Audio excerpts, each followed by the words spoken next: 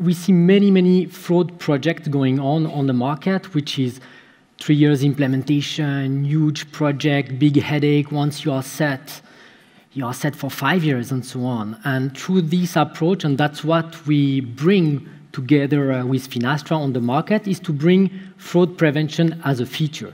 And that's really the key message here around, to be able to enable fraud, as Ellie just highlighted, on the payment platform, on the core banking, where you need it today, because there are a lot of fraud, of scams going on.